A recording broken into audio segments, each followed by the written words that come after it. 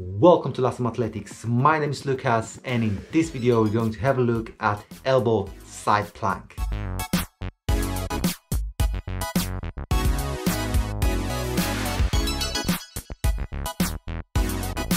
First of all, how to do elbow side plank. Get onto the floor, putting your body in a side position in regards to the surface of the floor.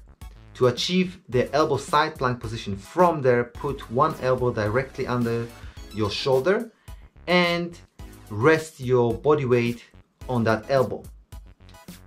Keep the other hand on top of your hip or alongside your body.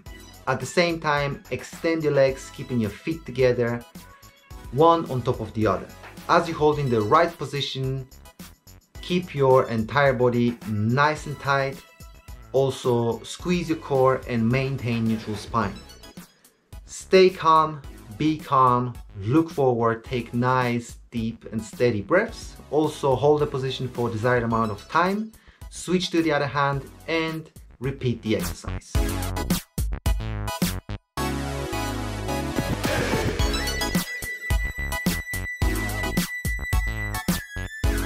Main things to remember while performing elbow side planks are: squeeze your core, keep your entire body tight, also maintain good balance during the exercise, and also keep breathing. Take nice, deep, steady, slow breaths. Inhale with your nose and exhale with your mouth. Main muscles trained with this exercise are literally all the muscles. You are training your whole body, and of course, by putting your body weight on one of the elbows will make you feel the high demand on your upper body. That's why it is important to keep your body nice and tight, keep it firm to give it that support that it needs during the exercise, and also to allow it to work as one whole unit.